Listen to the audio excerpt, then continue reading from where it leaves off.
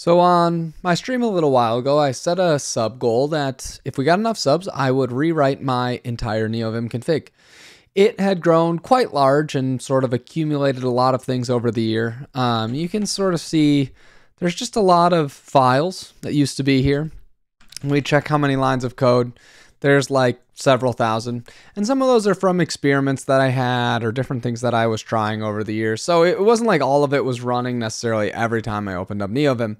But I thought it might be kind of fun to have a new start at this and also along the way sort of walk you through what I did, some of the things that I like that are sort of personal to me, and maybe just see where we got. Now, this took a little bit longer than it would have otherwise because along the way I thought, what's better than rewriting my Neovim config? Building a system to make it more difficult to rewrite my Neovim config. So actually we built an entire thing on stream in Elixir, first time, very fun project, where basically chat can connect and send random events that sort of hurt me and make me sad. You can see that's why I say start misery here. And if I do something like send a random color scheme, it's going to switch to a random color scheme. We can do a lot of other stuff. We can make things invisible, or we can do fog of war. There's lots of good ideas that we have sort of going on inside of here. So you'll see in a few seconds as this time turns out. So we had quite a good time sort of building this whole project. But that's sort of just like a side aspect of what's going on. Oh, here you go. You can see the Invisalign action here. It makes the current line invisible. It doesn't actually kill them or anything. It just makes it so I can't see what I'm typing. That made it a little bit more difficult to write the config. But we had a lot of fun. We got to explore. We also wrote goofy things like this, where you sort of have this like spyglass fog of war situation. You can always see the files around here. Anyways, so if that interests you at all, you can come hang out on Twitch, twitch.tv/teach_dv, of course. And we do lots of goofy stuff like that all the time. But the rest of the video is really just going to be focused on some of the new config, and I'm going to post a few subsequent videos that sort of give an overview of different aspects of the config. So here we go. The first thing to go over is our init.lua, where everybody always starts. And my init.lua is usually very simple now with how lazy sort of leads you to be able to structure different parts of your project. You might be familiar with Kickstart Envim, where we sort of went for a single file approach, which I think is really nice for when you're starting out. I personally like the split file approach because it's really easy to sort of hop between the different things that I might want to do, right? If I want to check out my, telescope config, I can hop to the telescope file. That'll tell me all the things that I need to do, right? And then I can hop back to where I was. I really like that as sort of a way to split up the config. And so lazy sort of makes that really easy to do. So for example, this part here is just what you copy from the lazy config, which all it does is says, hey, do we not have this lazy file? If we don't, then let's download it. And then we need to basically tell Neovim, here's where you can find lazy, right? Neovim doesn't know where to look for this lazy Lua file until you've prepended it or sort of added this to the runtime path. If you want more info on that, of course, you can go to your favorite spot, help runtime path here, and it'll tell you what it means and sort of how things are loaded and how to structure projects generally. This is actually pretty much all you need to know to write a Lua plugin as well, but that's a story for another video, I think. So once we have that though, we can tell lazy, instead of doing all of the config in one big file here, instead what I'd really like for you to do is I want you to look inside of Lua custom plugins for all of the plugins that I want to store. So a really simple one here is if we just open up the beginning one, I have a local OCaml plugin that I'm working on and exploring some ideas there. OCaml, by the way, we're writing some OCaml on stream right now. And so I just tell lazy, hey, make sure you load this local file for me. A more interesting one might be LSP, where I tell it, hey, I need Neovim LSP config. We've got some dependencies here, NeoDev, Mason, some of these other ideas that I sometimes use and sometimes don't, but they're at least interesting to explore. And then you can set up the config. Now, I have a mix of two, and I haven't decided which one I like better so far. for how I'm setting things up. Some of these files, I actually put the config inside of this big function here, but other ones, especially ones that I sort of want to rapidly iterate on, I want to test out different options and do a few things like that. I found it much nicer to actually do something like this, where I put my plugin sort of declaration, all the things that I need for the plugins, inside of my Lua custom plugins telescope file here, but then I do my configuration in this custom telescope file. What's nice about this is it's very easy to reload this file. You can just type source%, it'll execute this file again. We can prove that by saying print subscribe after liking, smiley face, right?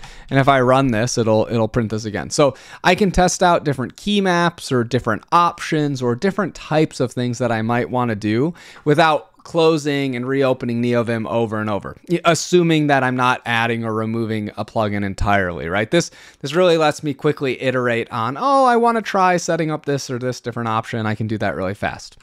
So that's sort of the main structure of how plugins work for my current config. I put it in my init Lua here, and I say where I want to import them from. And then inside of this custom plugins, I have a bunch of different files that are configurations for the larger groups of plugins that I'm doing. Now, there's one other spot that I think is really important to go over in sort of an overview video like this, which is that you can put things in after. And now I'm using here after, I'm using an FT plugin.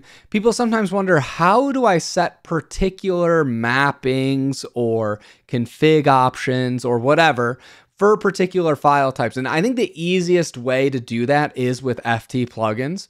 So if you're looking here, right, we're in my Neovim project here, and I'm in after an FT plugin. You can put stuff in after just to say that you'd like it to run after.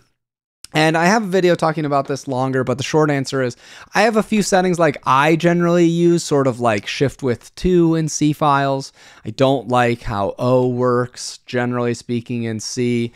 And so I can set up a few different things like custom key mappings. So this is inside of Go. I want to run a test. So it's like test debug. I want this key map to only be for Go files, right? I actually don't want this key map to even be available to me if I was inside of, you know, a Rust or OCaml or whatever other kind of file. I only want this to show up when I'm in Go. And so I really like to do different things like this all in sort of one spot in the FD plugin for that language. I find that strategy really, really helpful. The only other place that I really do any interesting configuration at the start of my Neovim config is inside of plugin. And remember, any file that you put inside of plugin, so remember, not FT, which stands for file type, FT plugin. Plugin just runs at the beginning of Neovim. And so this will run after your lazy config is loaded and everything, but I set up a lot of my key maps. Some of these I think are pretty useful. Like I prefer having just control and the motion keys to be able to move around between splits, because I use splits pretty regularly. There's a few other nice ones like this. Leader X for me will just execute the current line. X for execute, of course. That's how you'd spell it. And then leader X runs the whole file, right? So if I want to just run this line, I just do leader X. It doesn't have set inside of here right now, so that doesn't really work. So generally speaking, what you'd want to do is you'd want to run the whole file. So this just ran the whole file again, right? I can say print hi. This is how I did this earlier too. It just runs source. And so that's a good, those two are pretty useful as you're iterating on your config inside of Lua. The only other ones that I think are sort of interesting is people often ask me, how do I resize splits? Because on stream, you sometimes might see me do this, where I can move these really quickly. Or if I have something here, then I can go taller and shorter. These are some key mappings that you might like that I think are pretty helpful. This looks very goofy, but this is really just Alt plus the like less than. But I don't press shift, right? So that's just actually comma for me. Might be different on your keyboard. But so that lets me hold down Alt and easily move this left and right 5 spots at a time. I don't need to move them 1 at a time, right? 5 is fine. And then for me, I have taller and shorter. It's whatever works in your brain to remember stuff, right? So I can press Alt-T and Alt-S for taller and shorter, and that moves things up and down in splits. That lets me move those pretty quickly and pretty easily, which I like. And you can sort of see these same ideas along the way. Like I mentioned, this is just loading up sort of this misery situation. You can ignore this one. If you don't know ink command, I don't think I've ever really even mentioned this as a big thing. It is so cool to be able to type what you're going to do here and then type cool live loading. Whoops. Like live loading like this and just have it show. And it even works if you did something like, oh, I want to capture opt like this, and then I want to substitute it back in. I want to do it again. It just does whatever it's going to do to the buffer live for you, which is really nice for substitutes. And it does a few other things as well, but a big fan of that one. Otherwise, sort of just setting a few initial options, which I think is easy. And then I just have some options for myself for managing things with terminals, which is mostly like, hey, I want to open these up and do some stuff like that. So that's pretty much the basic structure of the config.